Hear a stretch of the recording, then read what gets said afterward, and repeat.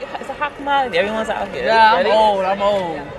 You are not old. The youngins now. You are not old. I mean, in the basketball world, yeah. In the basketball, you're 35 seasoned. next month. I'm going to be 34 next week, so we're even. But you're not playing basketball. In the grand scheme of things, no, it's not old. Okay, sometimes though I do feel it. I do feel like my 30s say it's not a hot girl summer for you, sis. So how are you? I'm doing well.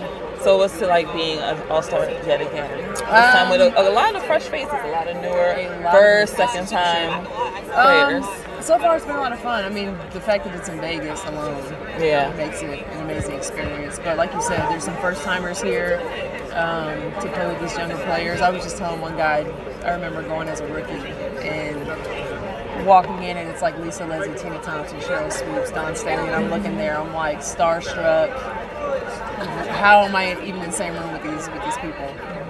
And now to be 14 years in and 7th All-Star appearance, have the opportunity to compete and play alongside this newer generation. It's going to be fun. I mean, I think for the younger generation coming up, you're on that level of the Cheryl Swoops and the Lisa Leslie. You're probably right. You know what I mean? I don't so know. There's like a little 10-year-old girl that's looking at you like, oh my God, I want to be her so bad. Yeah. Like, I cannot wait. You're right. How does that feel?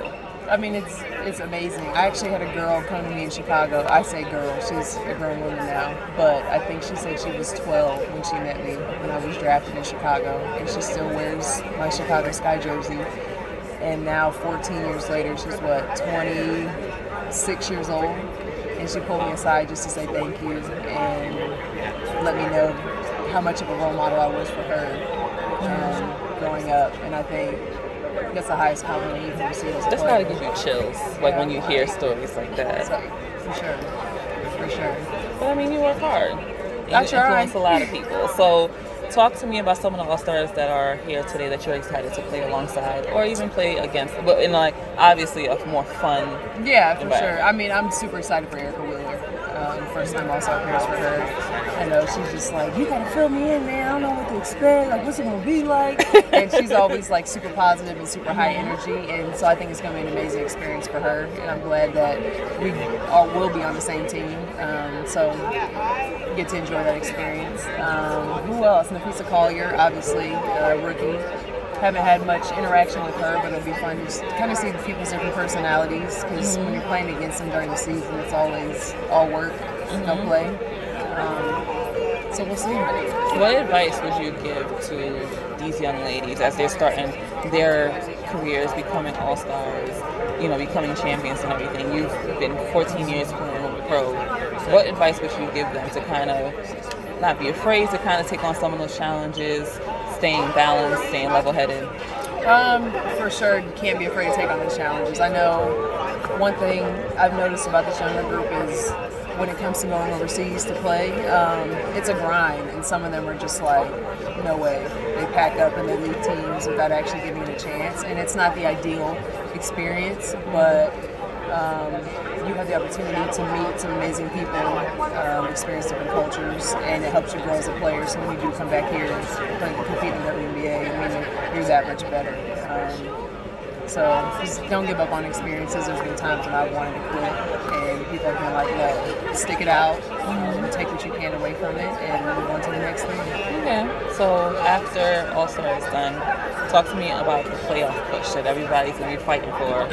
How are you going to leave your relatively young team as well to try to get yourselves to the playoffs? We've definitely got the talent to get to the playoffs. We've lost a lot of games by single digits, so we've got to find a way to turn that around. Plan on talking to my team and just kind of see what they're thinking, figure out where we are right now, but there's no reason that we shouldn't be in the top 8 come early September. And are your babies going to be able to get into it? They will not. They will not be. Okay. The travel for them is a lot. Okay. Their birthday is actually tomorrow. They'll be 2 years old. And so they're at that age where they don't like to sit still. And I had them in Indiana, so that was like a 4-hour flight in itself. And I wasn't going to put myself or them through that. But yeah, they'll be watching on TV for sure. Last question. How has being a mom of 2 toddlers. We're heading into toddler land now. It's gonna be crazy. But just balancing that with your career, what's that like? It's definitely not easy, but I've had a lot of help. I have an amazing family.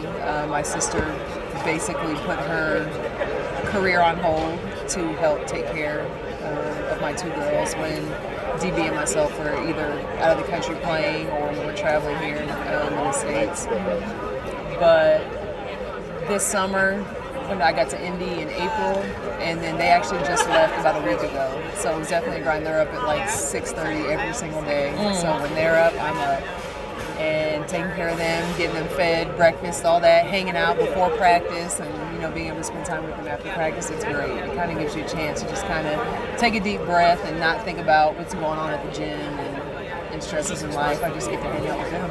That's good. Well, they're a beautiful girls. Congratulations again. Congratulations on being an all-star. I can't see you on the court. Appreciate that. Take care.